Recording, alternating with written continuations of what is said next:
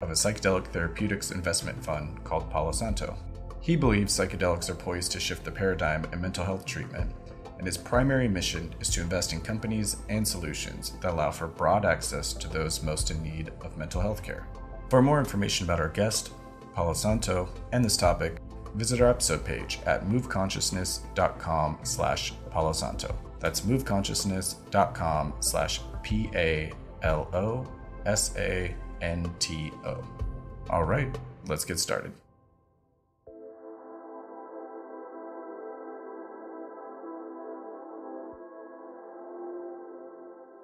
All right, welcome to the show, Tim. Great to be here. Thanks for having me on, Steve. Glad you're here. Happy to have you here. So why don't you tell me a little bit about your organization and a little bit about your background? Yeah, so I'll start with my background, and then I think that feeds a lot into how Palo Santo came to be. But it's a blending of professional and kind of personal interest in the space. So professionally, my entire career has been in healthcare and finance. So started my career in investment banking across JP Morgan and Greenhill and Company, two New York-based investment banks.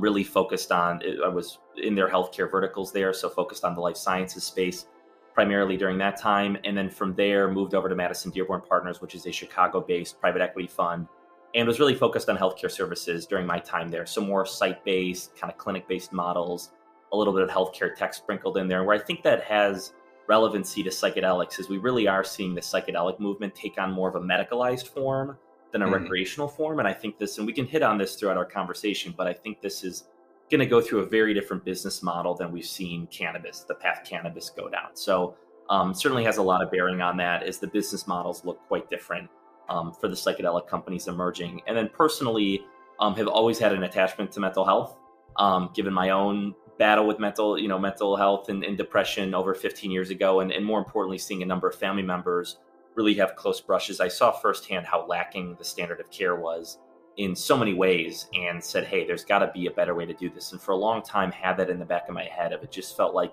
SSRIs were taking a sledgehammer to a problem where we should probably have a scalpel. There really hasn't been a lot of innovation in that area for quite a while, right? Very minimal innovation. I think the last major tool we had for mental health was SSRIs, so the selective serotonin reuptake inhibitors. Yeah, which are really, if you look at the mechanism of action there, it really is your kind of like, it's like a napalm type approach to a problem that's probably a lot more refined. Right. And it takes several months to see if it's working, and then you have to deal with the side effects, and you might not get it right the first time. You might have to come off of it and start a new one. Yeah. For about a third of people only, they work. So knew it was lacking, and about 4 years ago, saw the clinical data coming out on psychedelics out of academic institutions like Johns Hopkins, Imperial College London, NYU, you name it. And for me, I'm very attuned to clinical data from the world I come from in life sciences and biotech. And I was like, okay, once you have data in humans, that's really compelling. And the efficacy rates were pretty remarkable. So that steered me in a direction to start looking at this space a lot more for a number of years. And I'd say COVID was really the catalyst where I think psychedelics really took off and drew a lot of attention. And that was when we formed Palo Santo, where we said, okay, we've been in this ecosystem for a long time. We've cultivated a really deep network in the space. And now we have the right ingredients where I think a lot more focus is being put on mental health. And people are willing to assess any type of treatments out there, any protocols, since we know how lacking the current standard is. So that was the real genesis about a year ago. And since then, we've raised a $35 million fund. We've deployed about 15 million of that across over 20 companies in the space, and it's been a really exciting journey. Wow, it's impressive. Thank you. 35 million's it's no joke. So yeah, it's a nice chunk of change. It's a nice chunk of change. You can do a lot with but that. I mean the problem where it feels like a drop in the ocean relative to the problem we're trying to address. So that's in some ways I'm proud of the accomplishment, but it does feel like a Sisyphean task in some ways. If I kind of see the mountain we still have to climb to really, get these treatments to market and the capital needs required to do that. So it's a long way to go. Yeah, so let's talk about that. What are some of the major goals and missions for the organization? What are you doing with all this money? Yeah, so our main focus is on psychedelic biotech, which is a very different beast from recreational. So, recreational, you are focused more on revenue metrics, and you can see some immediate profitability, some proof of concept. On that, it's more of a brick and mortar approach in a lot of cases, is my understanding of cannabis, where you're actually setting up storefronts. So very different world in cannabis. Here, you're going through an FDA clinical trial approval process. So you're dealing with businesses that are not going to generate any revenue for probably 7 to 8 years until they commercialize a product. So you're going through multiple phases of FDA drug development, just like the vaccines we recently had released went through in a more expedited manner, or any other drug where you get a prescription for. They go through a rigorous clinical trial approval process where you can determine, okay, this drug does cure this illness and there's statistical significance around it, rather than nootropics or more recreational stuff where that's murky. People make claims that aren't always substantiated. So these go through a very long process. It requires a lot of capital, anywhere from $100 to $200 million to go through a full clinical trial. So requires a lot of capital needs. But on the back end, companies that succeed in that endeavor are pretty valuable. I mean, the patient populations we're dealing with here are, you look at depression alone, it's over 400 million people globally. It's a really large market to address. And so that's why you see companies worth so much. Atai is valued at $3 billion. You even look at GW Pharma in the cannabis space that was advancing medicalized cannabinoids. They had Epidiolex for childhood seizures. That sold to Jazz Pharma for $7 billion. So there is tremendous upside in the space if you do succeed. But it's also a journey, laden with a lot of landmines too. A lot of drugs fail in the process. So it's kind of a high risk, high reward approach. And the way you evaluate businesses is quite different. It's much more mechanistic and pharmacological, trying to get an assessment of, is this drug, do we think this will actually work in patients and succeed in FDA trials? And another part of that is not just the drug, but organizations like MAPS are looking at, a part of that is going to be a training program for psychedelic therapists. Yes. So not just the drug, but the treatment. Yeah, that is a whole other interesting part of this space. And we're still trying to see how this is going to emerge, because usually what you patent around a drug is the drug, the compound, if you can, and the delivery method of that compound. That, whether it's however you formulate it, whether it's a pill you take, infusion, there's a lot of different delivery methods and ways to deliver those. So what's interesting about psychedelics is psychotherapy, and that whole protocol seems to be a critical component of how you deliver this therapy. But how do you develop IP around that? Can you develop IP around that? That is an absolutely critical component. And then to your point, there's a whole training component to this as well. So that's why there's some companies out there like Journey Clinical, for example, that we're invested in, where we really like their approach. They're leveraging the existing infrastructure of psychotherapists already out there and really empowering them to deliver psychedelic therapies in their clinics, rather than having to go out and train a whole new clinician base. You're kind of leveraging the backbone that already exists out there. That's a whole other component, and will be a bottleneck in this ecosystem. And many of these therapists have existing patients that would benefit from this. They're already being seen for things like depression. That too, exactly. But given the trend, we still have this huge deficit of people who are going to be trained properly to deliver psychedelic-assisted therapy. Yeah, it's going to be a big bottleneck. I mean, Field Trip just announced they had a press release where they're now allowing psychotherapists who already have their own practice to come into Field Trip clinics and deliver the therapy in the clinic. But there's going to be more of a profit sharing there, rather than Field Trip owning the whole model, which I think is that's definitely an interesting phase shift in the space of kind of an acknowledgement that, okay, we're having a tough time finding and training all the clinicians we would want in-house, and we need to start outsourcing this.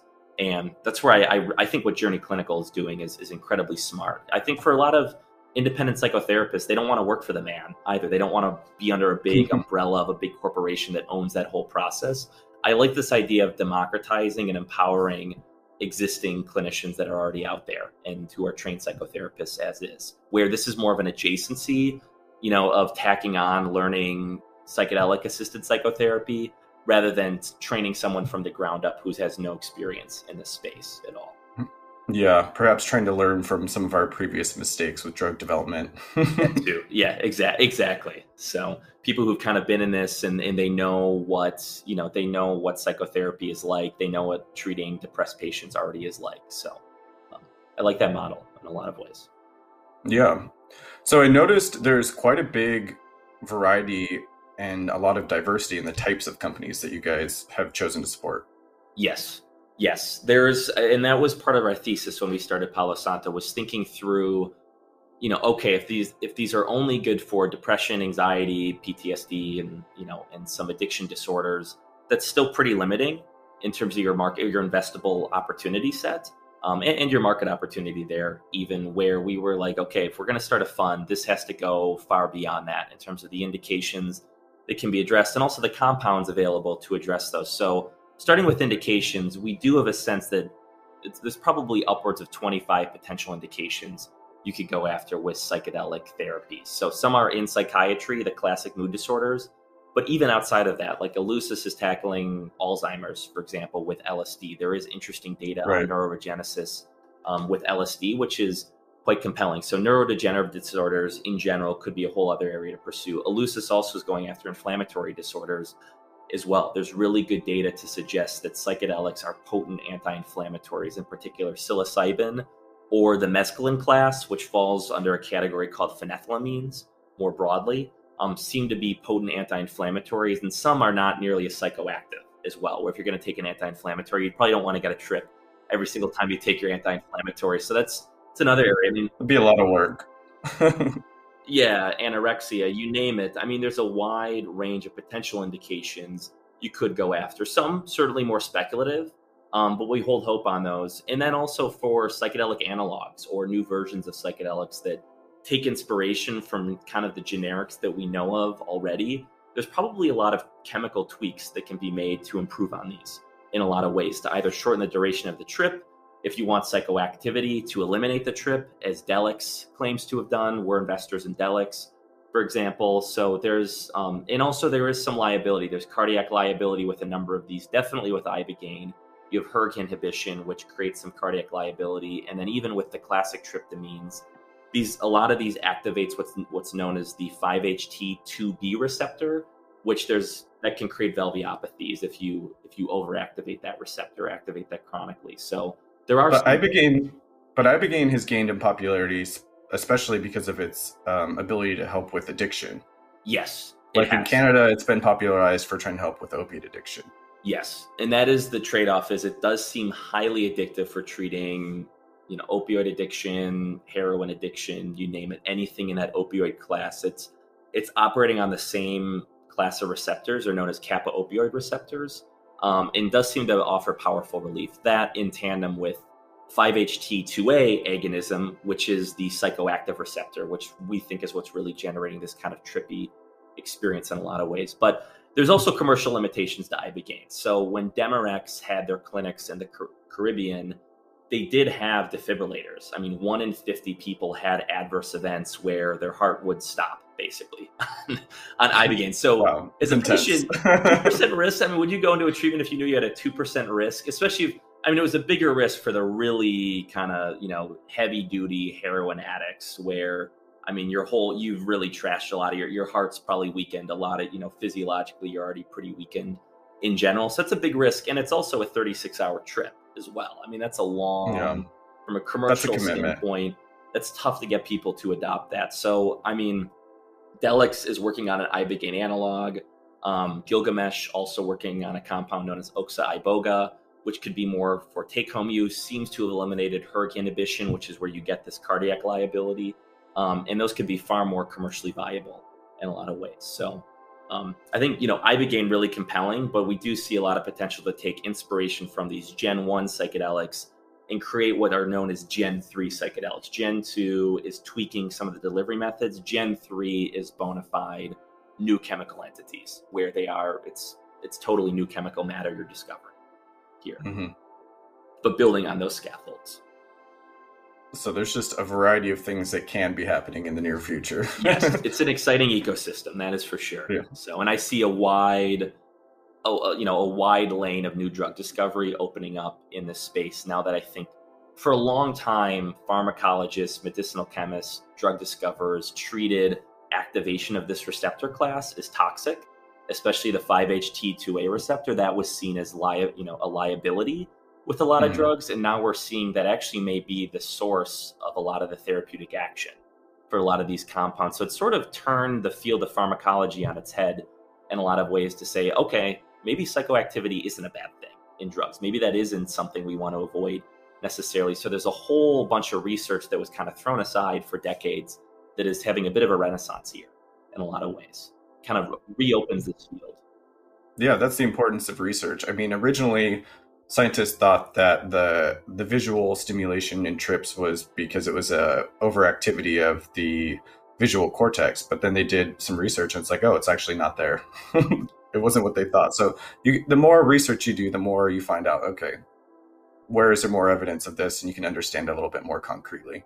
Absolutely. Well, that is another. I had a discussion about this recently of why are psychedelics going through a bit of a renaissance now. And one reason I do think COVID, like I mentioned earlier, was a key catalyst in the revival of this space. That I think we've been willing to look at any options to address mood disorders and mental health more broadly. But I think another thing too is you look at back in the 60s and 70s, we just didn't have the pharmacological tools to make a much more first principles assessment of how these drugs work in the body, in the brain. So, I mean, a lot of your data was from people ingesting these and seeing how they react. You didn't have now, and this is within the past 2 or 3 decades, you can get much more down to the receptor level and run assay data on human cell tissue lines and see, okay, is this an agonist? Is this an antagonist? What receptors does this have more affinity for? You can get a lot more mechanistic, and you can show that to regulators to say, okay, this actually isn't as dangerous as we thought.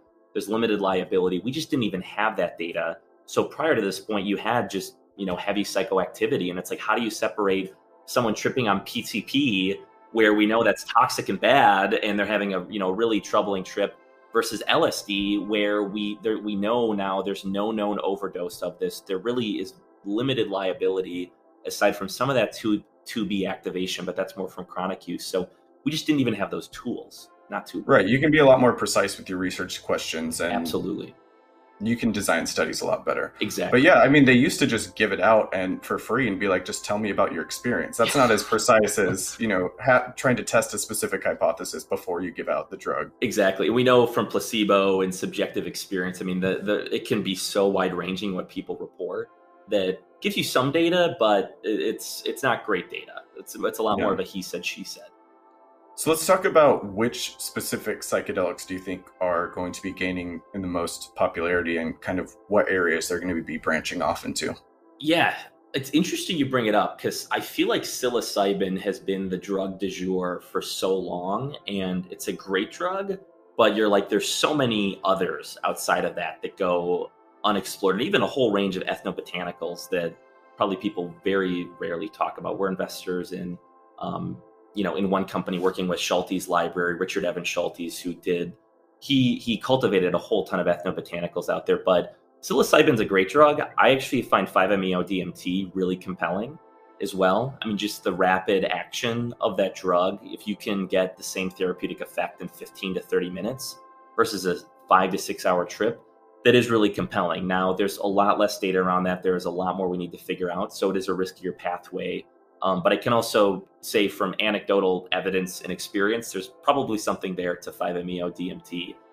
Which is different than just regular DMT. Yes. DMT that would be smoked and the DMT in ayahuasca are both different than 5-MeO-DMT. It's a different chemical structure. Those are NN-DMT for what's in ayahuasca, versus 5-MeO is it's a 5-methoxy attached to the NN-DMT group. So actually NN-DMT is more similar to psilocybin than it is to 5-MeO-DMT. Psilocybin actually, it breaks down to psilocin, and the chemical name of psilocin is like 4-methyl dimethyltryptamine. It's something like that. So it's actually much more similar to DMT in a lot of ways. But yeah, 5-MeO kind of, I'd say it's almost more separated from those two. But that one's really compelling. I mean, Atai is cultivating Salvinorin A. Also, they just launched a portfolio company, I believe Revixia, is one of their subsidiaries, which could be interesting. That's a bit more speculative around salvia, but there's some evidence around maybe there's some antidepressant effects if you can change delivery or make some tweaks there.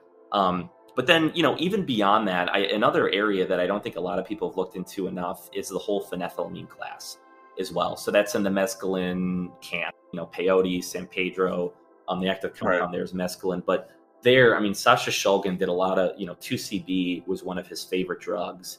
And there's a few companies starting to work with 2CB, but I think there's a whole range of phenethylamines, which could be, I mean, we still have yet to elucidate what they could be useful for, but I wouldn't be surprised if there's something out there. At least they seem to be more targeted is one thing. So LSD is a very promiscuous molecule. It activates a lot of receptors you want to hit, but a lot of receptors you don't necessarily want to hit, or you don't know what they do even. So it's just tough to tell, versus the phenethylamine class seems to be much more potent at 5-HT2 receptors. So it could be a much more targeted drug class. And like I mentioned earlier, seem to be highly anti-inflammatory too. Versus LSD, which may be more of a Pandora's box. We know kind of what we're getting, but not everything. Not everything. It hits so many receptors where that could potentially explain some of the bad trips for a lot of people too. It's so tough to tell with that drug. Yeah. I like the way you're looking at the problem too, or potential problems, because it's not just what can this be used for, what are its indications, but how practical is it that we're going to be able to have people use this in a way that still works in their everyday life. If you can do 5-MeO-DMT in 15 minutes, either at home or even in a clinical setting, it can be done relatively quickly. Yes. You still need to allow time to process, what has happened and really make sure that you're incorporating that and having the integration component. But the actual experience being a short duration but potent definitely has potential. Agreed. And this is I think the interesting thing with 5-MeO is I'm in complete agreement. I think the one thing some people are missing is the necessity of integration, especially with that experience. I mean, when you meet God, it's tough to make sense of that one. So, GH Research, I just read, part of their pitch was there's very minimal like pre-integration work for that, which I think is really dangerous. I think you need a lot of prep work around that compound. So what's going to be interesting is the actual delivery. It's going to be a lot more cost effective for the patient. There's not going to be nearly as much therapist time delivering the medication. But for the patient, I will say this, I think it is probably more disruptive to a patient's lifestyle. So you're going to save on costs. I don't know if you're going to save on time, though. So you're not going to have the $20,000 treatment regimens like Compass or MAPS are talking about. But for a patient, coming out of that experience, I think you need to take a week off after that one. In my humble opinion, at least a day. You definitely shouldn't be doing a substance like that. At least a day. Don't do it on a Sunday and go back to your corporate job the next day, because you might quit, quite frankly. Yeah. The integration component is incredibly important. And I think where this is really relevant is in the surge of ketamine-assisted therapy. Yes. Because some organizations are much better at it than others. Some integration, there's sessions before, during, and after. It's a huge component. Other ones, they're kind of like, well, it's already FDA approved. Here's what we recommend. It's not as structured. Yeah, ketamine has kind of been the Wild West lately. Yeah, and that came out of nowhere, right? This was just like a horse tranquilizer that we used for some other things. It was already had this long FDA approval. And all of a sudden we're like, oh, it might actually help with mental health issues. Yeah. It was pretty remarkable. Yeah, it was a dissociative anesthetic for a long time, and it's still funny. You talk to nurses who are like, "Yeah, I'll either use morphine or ketamine, as an anesthetic." But John Crystal really pioneered a lot of the research in. I think he was the one who did the first study on it, and it was 1994, if I'm not mistaken, because you had user reports of people insufflating ketamine, going, "Wait, I think this cured my depression, at least temporarily." The tough thing with ketamine is it just doesn't seem to be as durable of an effect. People have to continue coming back to that one, versus psilocybin. If you can do 1 or 2 sessions and you seem to be in remission 6 months plus, that is pretty remarkable. That is nice for a patient if you don't have to keep going back to an infusion clinic or, even doing lozenges, you name it. So ketamine would also be the one that I'd have the most concern for forming an addiction. If you had a less structured model and you gave them, say, a nasal spray with ketamine to use as needed, this would be the one where I'd be more concerned about addiction than others. Absolutely. Well, the interesting thing about, the abuse potential around ketamine is like 1 in 10 or 1 in 12. So it's in a system, it's in a pharmaceutical model where we've already seen abuse. Yes, you do. And actually, even in China, it's interesting having talked to John Crystal, so I got to give him full credit on this point. But in China, where a lot of people, there's a missing gene for processing alcohol. So kind of the classic, I'm going to use the very politically incorrect term here, but the classic term Asian glow. Is that alcohol dehydrogenase? Yes, That is exactly. So there's the missing enzyme for breaking it down. But so a lot of people actually like to use ketamine because alcohol isn't viable. you do see a lot of ketamine abuse actually in China in particular. And it's, Oh, I didn't know that was an alternative use for it. That's cool. yeah, it's like the third most abused compound out there. And for really bad cases, I mean, this is people who are using it a ton and like once a day, you can actually get a lot of bladder issues. You can get bladder lesions, where, I mean, it's bad. I Wait, mean, let me get really, this straight. This potential solution wasn't I could drink less alcohol. It's I can take ketamine and then I can drink more alcohol. To be fair, it doesn't address, the enzymatic issues around alcohol breakdown. It's more, how can I get something that kind of makes me woozy and like that drunk feeling that isn't alcohol? So this is being used in place of a replacement to alcohol. Okay. Yes. Yeah. Of like, I can't drink alcohol. What's something that gives me a similar effect, reduces some of my inhibitions. That's kind of the use case for it. So before any of your viewers start going out and taking ketamine with alcohol. Yeah, please don't do that. Yeah, I do not recommend that at all. So, but so there's risk of abuse around it though. And that is part of why I do think this medicalized framework makes a lot of sense around psychedelics is, we've all had our asses kicked by a few trips too. I think it makes sense to proceed with caution around quite a few. Yeah. Well, and even in the cannabis sector, especially here in California, the inconsistency of dosage really just created some easily preventable negative experiences for many people. Like you could take a cookie and you're not sure if it's 1,200 milligrams of THC or 5. And you get the same thing with psilocybin, for example. If dealers are like, hey, this is my first flush, this is a heavy one, second flush, maybe not as much. So like Mexicana, far more potent than Cubensis. Yeah. There is a synthetic version that they will use in research sometimes, but that's much more expensive to produce. Yes, it is. And it's, that I still like that method though, where at least you get consistent dosing and patients know how much they're getting on a consistent basis. And it's very purified. It's GMP grade. That is the nice thing. But there are issues around chemical synthesis too. The yield is still pretty low. It makes it relatively expensive.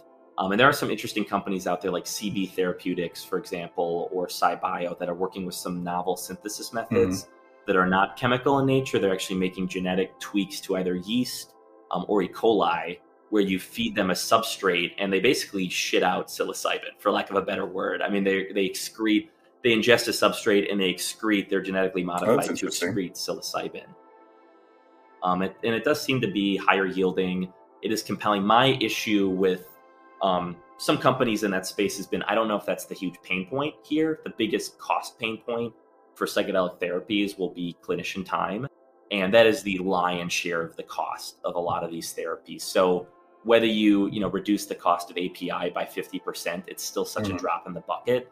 I just don't know if that's what people are really ultimately solving for. That's been my big hang up. But in a lot of ways, it can still do a lot of good too. I mean, there's a lot of chemical waste from chemically derived psilocybin or a lot of these other synthesis methods. And that in its own right, can be damaging, or who knows if it's bad for the environment to have all those waste products. Yeah. What I appreciate about the conversation of how the future of psychedelics is many people are addressing the issue of how do we keep costs down so that we can deliver more of the product to the general population. MAPS is talking about their price point being, a few $1,000s, anywhere from, I think they said they could set it in the tens of thousands, but they were actually targeting closer to 2,000 or 3,000. And then what do you do with all that profit? And they're like, talking about offering free services based on income. They're also talking about taking psychedelics and having more of an international distribution. How do you get this to areas that were impacted by war and things like that? Yeah, I completely agree. As you mentioned, the cost is going to be very high. What we like about the medicalized models, you hold some hope of these getting reimbursed by insurers. I think if there's enough data that can be shown, you can really nip these pernicious conditions in the bud, like PTSD or depression that carry a lot of comorbidities. There's a lot of exogenous costs to those that, not direct costs, but indirect costs carried with those conditions. If you can really address the root cause here and save insurers a lot of money, I hold hope that these could be reimbursed, which actually makes them a lot more affordable to a lot of patients than if you do this in an out-of-network context or a recreational context. Because people who go through the underground, each session costs them $2,000 to $3,000, especially more of the high-end retreat type centers. It's in the the multiples of thousands. So we'll see. What's going to be interesting is I actually don't know how profitable some of these therapies will be, even if it's priced at 10 to 20,000, that generates a lot of revenue, but there's a lot of margin, a lack of margin baked into that. If a lot of that cost is therapist time and that's going directly to the therapist, it's kind of like how much is left over for the pharmaceutical company ultimately, which will be another big question here is, are these high revenue generating but low margin therapies as well, given there is very heavy time and cost that gets baked in to a lot of it. Right. And on that topic, one thing that's interesting is considering COVID, a lot of physicians had to go to a remote model. So one way to reduce cost and still reduce physician time is, you can do things more remotely. Yeah. Well, and that's another, Mind Bloom is really pioneering that with remote ketamine assisted psychotherapy. Right. And there's a lot of discussions, psilocybin, some of the really potent ones or really hallucinogenic ones. Tough to tell whether, patients for a first journey could do that at home. Some people are talking about group sessions too. Yeah. How do you get a group session through the FDA? That's pretty unprecedented of how are you correlating factors there? But there's a lot of different discussions of, how can we bring the cost down with these? Yeah, because for psilocybin at Johns Hopkins, their model is they have 2 trained therapists there. The user is blindfolded and they're there for 8 hours, I believe. Yeah. They intentionally extend the trip so that it lasts 8 hours. That's a lot of physician time. That's a lot of therapist time. Yeah. 2 therapists, like you mentioned. Yeah. Do you need 2? Could you just bring it down to 1? A lot of the reason why we've gone with 2 is there has been a history of abuse previously. So they have a male and a female therapist just in case. So there's definitely an abundance of caution mentality, but on the flip side, and even with some of the dosing we have with these, there's definitely we go for very high dose. You're trying to achieve this mystical experience. But in pharmaceuticals, this is why we go through a phase 2A studies. You do dose finding studies. Because, if you throw a bunch of Advil at a pain problem, you're going to address the problem. But the question is, what's your minimal dose you can achieve? What's your minimal dose you can ingest or take to achieve that outcome? And that's how you bring down costs. That's where you can't always throw the kitchen sink at a problem. So that's part of the question. My first pain point I would address is therapist time. I think trying to shorten the duration of the trip. I don't think there's any reason you need it to be 6 hours versus 3 hours, for example, with psilocybin. If you could shorten the duration of that journey, that could really significantly bring down the cost. Yeah, and that's something that you can test fairly easily, but you just, it needs to be funded. Yes, needs to be funded. Someone has to run the study, but it's something that can be answered with, proper research design. Yeah, there needs to be some novel drug discovery. Psilocybin is what's called a prodrug. So you have a phosphate attached to psilocin. And why it takes some time is when it's ingested in the body, it dephosphorylates. So your body has to break off the phosphate. And then the active metabolite you get is psilocin, and that's what's actually acting in the body. That's what's psychoactive here. But you could design other prodrugs of psilocin, theoretically, where it may dephosphorylate more quickly, it may operate more quickly in the body, it may clear more rapidly. So there could be novel prodrugs out there, potentially, that are much more fast-acting. I believe that's what Field Trip is working on with their drug discovery effort. I believe it's a prodrug of psilocin, if I'm not mistaken, that they think is much more rapid acting. And does this kind of go in alignment with what you were saying earlier about 5-MeO DMT, try and shorten the experience? Yes. Yeah, that's another idea there too, is, shorten the experience. The trade-off with 5-MeO DMT, what people always have the question about is, do a lot of users want that experience? It's like, okay, we've shortened the duration of the trip, but do users want more of a psilocybin, which is a little more gentler than, it's gentler than like 5-MeO, which can be like getting shot out of a cannon for a lot of people. So and then on the opposite spectrum of that is something like ayahuasca that it's used in a group setting, and that's meant to last 8 to 12 hours sometimes. In some cases, yeah. That doesn't seem to be a player that's really involved in this discussion of psychedelic therapy expansion. I feel like the area that one seems to be more appropriate is on the spiritual side, related to religious freedoms in the US and access to Schedule I substances. And it has this shamanic component to it and a cultural aspect that's very different from some of these other substances. I think so. There is that aspect. And part of it too, why not as many people have jumped on ayahuasca is it's just, there's so many different compounds acting in ayahuasca, and every brew is so different depending on what tribe that this comes out of, or what tradition. Right. A traditional brew would have 2 ingredients, but other tribes may throw something else in there. Yeah, people toss nicotine in there. I mean, there's a whole bunch of different things. So, I mean, to really make it pharmaceutical grade is also tough. There's a few companies pioneering pharmawaska. Reconnect is one, and they're doing some interesting work around that, where you're kind of taking Swiss chemistry and precision to ayahuasca, which is an area where there hasn't been a lot of precision, and probably every brew is different from every previous brew in some way. But that's where it's just, how do you take something through FDA trials where there's so many different compounds that are acting in that? It's tough to really isolate what the effect might be coming from. You can identify a lot of things that are in it, but you can't explain what's happening, what it does, why it's there.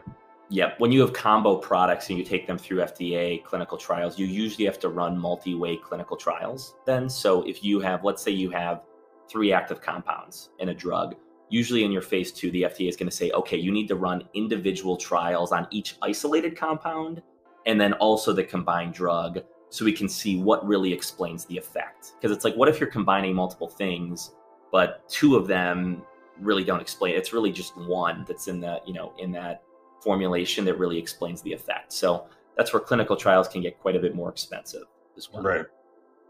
So, and with ayahuasca, it's really tough for us to know, is it, how much MAOI inhibitor do you need in there? How much DMT do you need in there? Some people, like I mentioned, will toss nicotine. I'm no ayahuasca expert, but I know a lot of different tribes will have different formulations. And so it's tough to know what are the ones that really, are the most efficacious. Right. And there's even one researcher that has, I believe, bipolar disorder, and he's looking at if there's specific indigenous plants that you can use to offset that particular contraindication, because normally someone who's bipolar will go into like a state of mania if they were to consume ayahuasca. That's interesting. Yeah, if you're doing a lot, I mean, it is an MAOI inhibitor or so, or MAO inhibitor. So, I mean, you do run the risk of serotonin syndrome too if you were doing that a lot.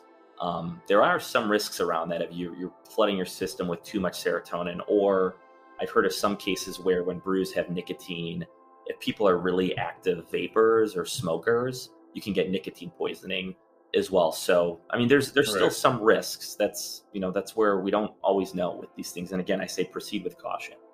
And ironically, one of the challenges that people have depression, so they're usually on a drug that's an antidepressant, an SSRI, which is usually contraindicated for some of these substances. Majorly. You actually have to come off them before you start them. You should not take an antidepressant, an SSRI, with an MAO inhibitor.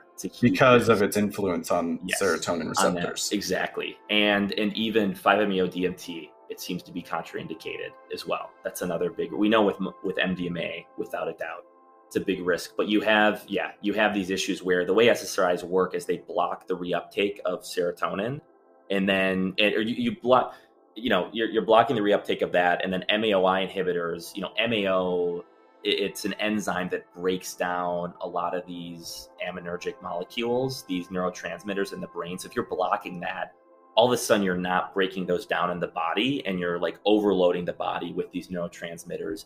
And it can make you go haywire in a whole host of ways. So that's a big risk around it. But imagine when we get to a point where some of these psychedelic therapy options will be the first thing we try instead of what we try when we're treatment resistant. Yeah. Then you don't have to worry about people coming off of a drug that doesn't work and having experienced the side effects from that. They can just try something that has a higher potential chance to work. Totally agree. I mean, I think that would, and it would probably address much more root causes and a lot of the spiritual and existential angst that it's really. But also talk about cost savings in a medical model. Totally. Like if we can get it right the first time, that's going to be huge savings. People, physician time, therapist time, the drug cost, everything. Yeah, and the comorbidities of, loss of libido. You think how that affects relationships, weight gain as well, and the whole range of effects that has, to whether it can cause heart disease later or just weight gain, how that affects, that can make you more depressed in a lot of ways. So just across the board with SSRIs, I'm saying. So I'm in complete agreement. And another thing too is, I just think depression is that is an indication so ripe for subtyping. Like the fact that we say that someone who has a cancer diagnosis or a terminal diagnosis of some sort and is depressed has the same type of depression. is someone in their 20s who just went through a breakup or just has this creeping depression that they don't really know why, because there may be some genetic underpinning, or where you're also seeing the microbiome in a lot of ways could probably explain a lot of mood disorders. To say that's the same form of depression and use the same diagnostic scales, I think is crazy from a regulatory and medical standpoint. And so, there's also, we're seeing that too for like cancer patients. There's no statistically significant effect in SSRIs to treat people who have a cancer diagnosis and are depressed at the same time. But psilocybin is highly, highly effective for that patient subpopulation. Right. And in that too, we also need to develop better validated scales to look at this larger variety of mental health issues, because a lot of them weren't built with a very diverse or robust population. Yes. Like we have so many other subpopulations that we need to look at. So I think something we need to consider is constantly developing new tools as well. Yeah. Because that's how research works. If it's not a validated tool, you're going to get, there's going to be issues with you using it. Garbage in, garbage out. Exactly. Yeah. If you're not even, and that's why a lot of drugs fail in clinical trials too. There's actually a whole push. There's a whole other motif in the biotech world is drug repurposing, realizing that, maybe this drug failed because we picked the wrong patient population, that we were too broad in our selection.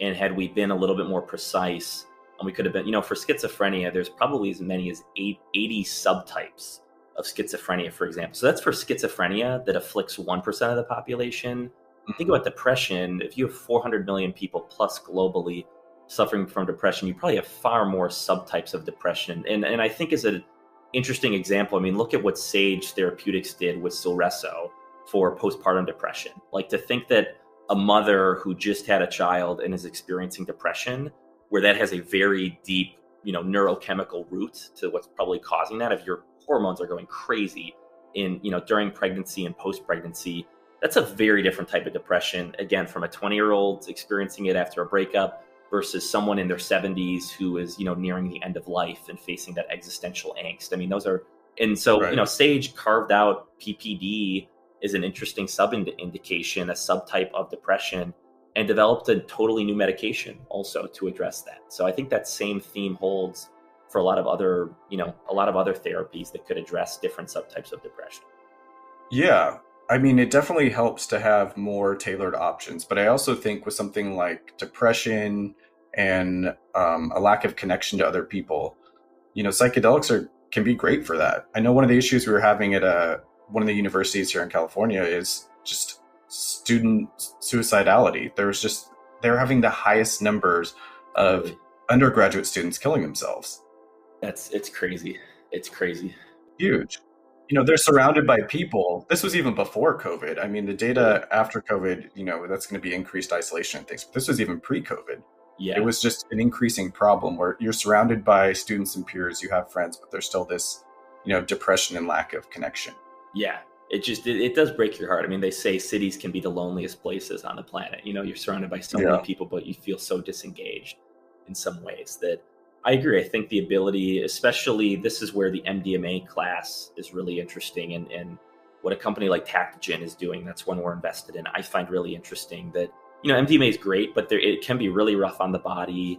The come up experience can be pretty jarring for some people. And there's probably gentler forms of MDMA that can be developed that still have those same entactogenic qualities and make you a lot more sympathetic and empathetic to your fellow man or woman. I think it can engender a lot of connection. And we haven't even hit on psychedelics for, marriage counseling or marriage therapy as well. It's a whole other area too, that it's a whole other therapeutic area we haven't really explored, but I think holds a lot of potential. I think that one will be an easy expansion for family marriage therapists. It's just an easy add-on, get some additional training, and then I think that'll be a great tool in their toolbox. Oh, totally. And the anecdotal evidence is pretty compelling around that one too. I have firsthand seen marriages go from like probably nearing divorce to totally happy, healthy now due to MDMA and psychedelic therapy more broadly. So, yeah, what I thought was interesting about some of the MDMA therapeutic models is they'll actually have users be blindfolded for part of it. Yes. When you think of MDMA, you think of visual enhancement. And then to put a blindfold on and really internalize with that substance, I think it completely changes the experience. Yeah. I'm a big fan of blindfolding, at least for the tryptamines, for sure. There's some interesting companies that have emerged around kind of VR, AR headsets for psychedelic therapy. I'm really bearish on that category. Actually, I think your mind is probably the best movie theater out there, and kind of having it more come from within than from without. I like that a lot more. But I'm in agreement on MDMA. That's been an interesting one where, for me, MDMA I have always viewed in a very pro-social context, rather than kind of like in a room one-on-one with an eye mask on. For me, MDMA I've always loved as kind of something to connect with friends, or something in a much more, social manner. And I think there's a lot of therapy you can get out of that as well. Mhm. But to each his own, I guess, on that one. Yeah, but in its diversity, it's also great for PTSD. We're noticing. Yes. So it has a wide variety of ways that it can help therapeutically. Well, to your point, it's probably for addressing PTSD, the eye mask armchair approach probably makes a lot more sense, because you have to there is some priming, there is integration. We have to re-experience that traumatic memory. And the mechanism neurologically seems to be that MDMA, it has a hyponesic effect. So amnesia, you forget things. Hyponesia, you can actually conjure up memories. So it'll bring back suppressed memories, but at the same time shuts down the amygdala. So really kind of takes offline the amygdala, which can be your fear center in a lot of ways, or kind of that part of your brain that when something's bubbling up, you react and suppress it again, and it shuts that down. We're able to relive that memory. But I think you need a blindfold and kind of a more psychotherapeutic approach when you're addressing that ailment versus other things. If you're addressing social anxiety or marriage therapy or autism too is another interesting one as well, where you kind of have decreased affect and kind of limited, there's like a social impairment there. MDMA could be a lot more effective in a more kind of pro-social. As you can tell, it's a thriving ecosystem. So there's no shortage of entertainment in this field. All right. So before we wrap it up, I just want to talk about where you think things are going, the direction they're going. What kind of milestones are we looking for in the advancement for psychedelic therapies? Yeah. So I think first big milestone will be MAPS's MDMA therapy for PTSD, and that should get FDA approval. They're wrapping up their phase 3. That should commercialize in 2022, maybe 2023. At the very latest, but in that range. So that will be a pretty remarkable milestone, that someone will be able to go legally get prescription MDMA and take it with a therapist. I mean, that's pretty incredible. For someone, going through the Nancy Reagan era, whoever would have thought 30 years or so later we'd be at this point. The war on drugs. Yeah, it's exactly. Awful. Oh, and real quick, back on the MDMA approval, the data was so good that they were granted breakthrough therapy status. So yes. Their initial data was way better than what they expected. So that's part of why this is going quickly. That was the really remarkable part, was for MAPS, even Compass, Spravato, which Janssen commercialized. That's the intranasal version of S-ketamine. It was like the FDA was saying the patient need is so large and so unmet by the current standard, and these seem so much more effective. But a lot of psychedelic therapies have gotten breakthrough therapy designation, which shortens the FDA approval time by 30%. So it does make the time to market a little bit quicker on a lot of these therapies. So MAPS was pretty remarkable. So that's the first one. Compass Pathways is advancing their psilocybin therapy for treatment-resistant depression, and that's in phase 2B right now. If I'm not mistaken, we'll get a readout on that in 2022. Backing up a second, I mentioned Spravato too. I haven't talked about that a ton. That is something that is already on the market. Intranasal, it's S-ketamine, so it's an enantiomer of ketamine. There's a right hand and a left hand version of the same ketamine molecule. So they took one of those versions, the more potent one. That hit the market to a little bit more muted success than people originally thought it would have. It seems like there's more uptake now on that drug, now that there's billing, there's medical billing codes around it, and it can actually get reimbursed, but had a little bit of a rocky road in the beginning. So back to Compass, they're going through phase 2B. So Compass, assuming they succeed, should be about 2025 that therapy commercializes. And then there's a number, that are hitting the market. For example, we're investors in Reset Pharma. They're working on psilocybin for existential distress, and the initial category will really be cancer-related depression and anxiety. Dr. Stephen Ross from NYU pioneered a lot of that research. They'll be going back into phase 2. So that'll probably be around 2025 that also commercializes. And we also have policy shifts happening throughout the United States. So we had Oregon legalize psilocybin in 2020. So I believe they're on a 2-year hold while they're building up the regulatory component of it. Yep. There's some stuff happening here in California as far as bills to decriminalize, and I think it's a trend that's becoming more popular. It's picking up too. And you look, DC, Ann Arbor, Denver, there's been a lot of decriminalization efforts where it's going to mute the commercial potential. I mean, the ability to start a business is going to be limited, but for someone to, take these drugs and not go to jail, which I think should absolutely be the case. I don't think anyone should go to jail for drug use. You should go to jail if you ingest a drug and do something harmful to people, where that's right. We have a system for that. It's called the legal system. Yes. If someone's drunk and they hit somebody with their car, there are consequences. Exactly. We have a system for it. Exactly. We already have methods in place to address those crimes, but for just, altering your consciousness, that should not be illegal in any way. But, so we have a lot of those movements. And then, a lot of our pipeline for these 3rd generation psychedelics, these new chemical entities that are being discovered and advanced preclinically, that's probably quite a ways out. The FDA process takes a long time.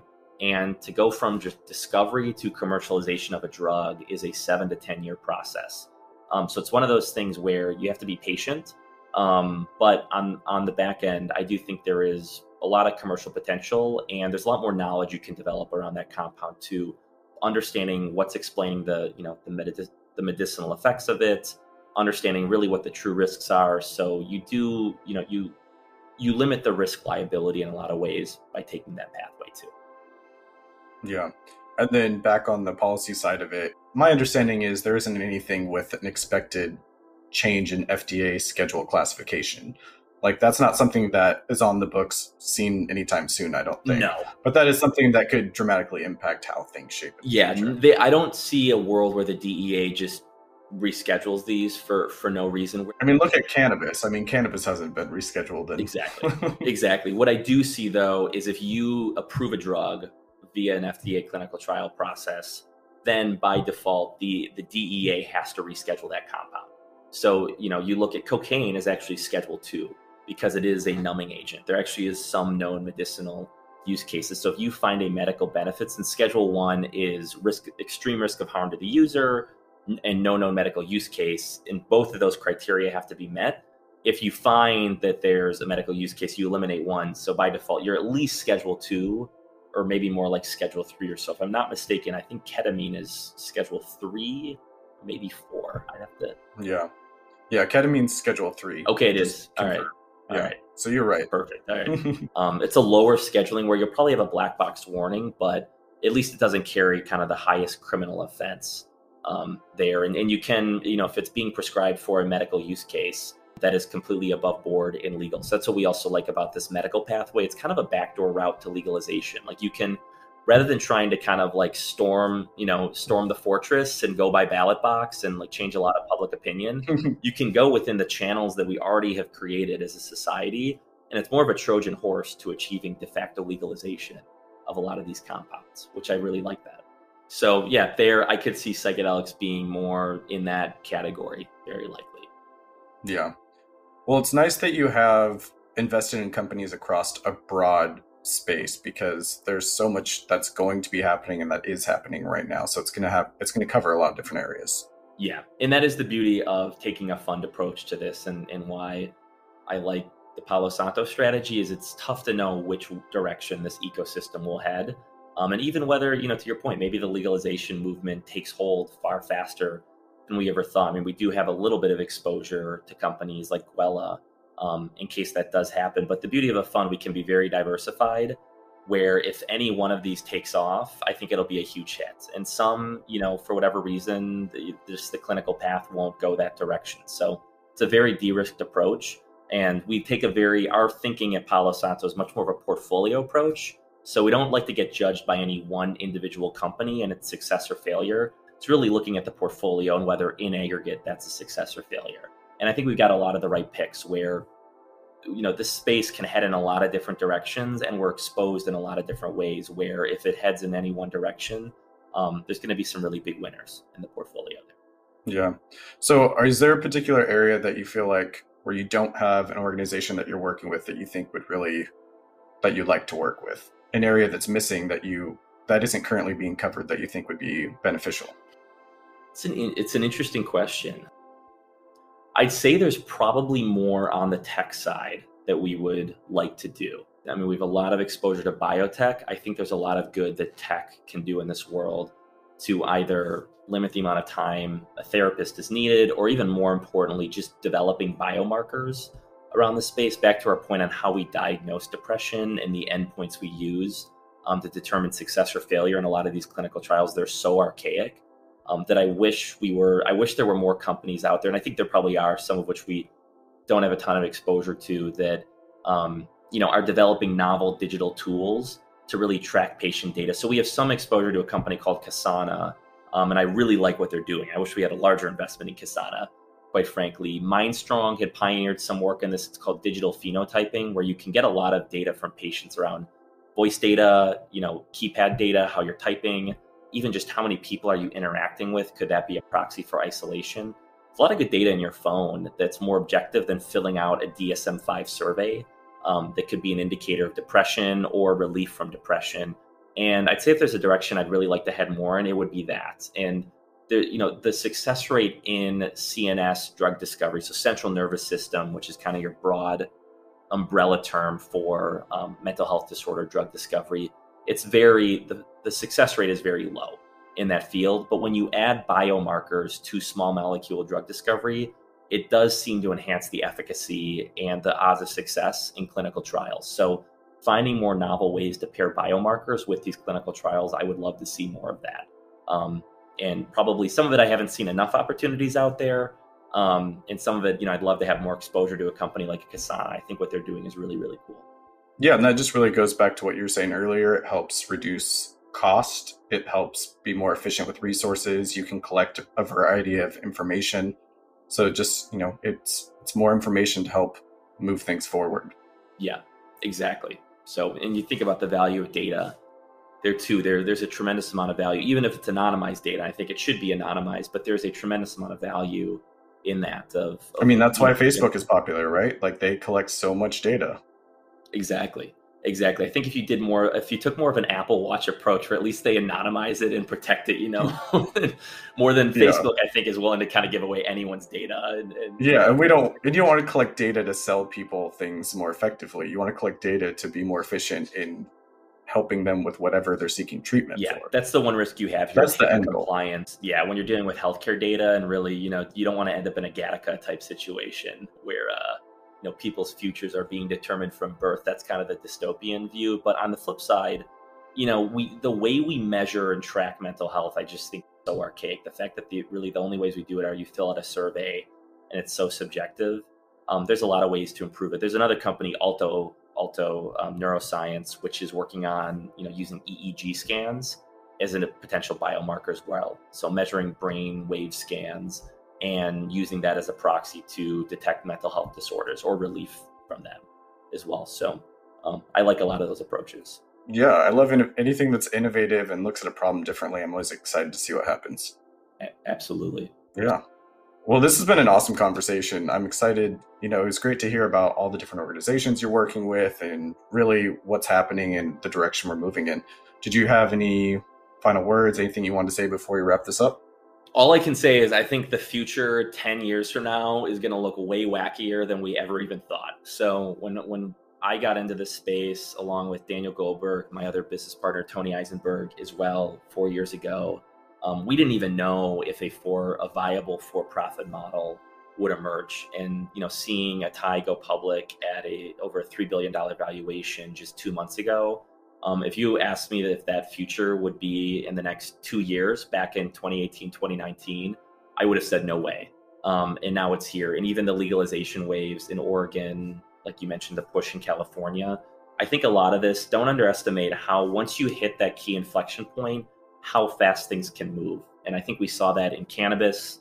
We even saw it with gay marriage as well. You just talk about themes of things that were taboo, and there was a very rapid cultural shift. I think we're going to see the same thing around psychedelics. So yeah, makes me think of the theory of innovation where just things just really take off. Yes, it's that exponential curve. So I think it's going to move everyone, I remember when I was wrestling with this even 2 years ago, and I had a lot of friends who were like, you are absolutely freaking crazy to even be entertaining this idea. And we're so conservative. And if anything, I wish I'd leaned in more. I wish I'd been a little more risk prone than risk averse. You have to be a little crazy. You have to think in phase shifts, not incrementally. And I think this is that kind of order of magnitude leap forward that society needs on so many fronts. So yeah, to achieve major milestones, you have to be a little crazy. It requires it. It needs to be that idea that's like just crazy, a little crazy. Enough people are saying it's crazy, but when you lift up the hood, it kind of makes sense. It's like right in that middle zone is where you have the real breakthrough opportunities. And I think that's right where psychedelics lie. So, yeah, I'm really excited to see what the future holds. It's gonna be an exciting journey for sure. Yeah, I couldn't agree more. We'll have to do a recap in 5 years from now, and we can see what we said now and then where the world sits then. So yeah, we'll follow up. Well, it's been awesome. Thank you so much for your time. I've had a great conversation. Yeah, really enjoyed it. If you enjoyed this conversation, share it with someone who you think will connect with it and help us move consciousness.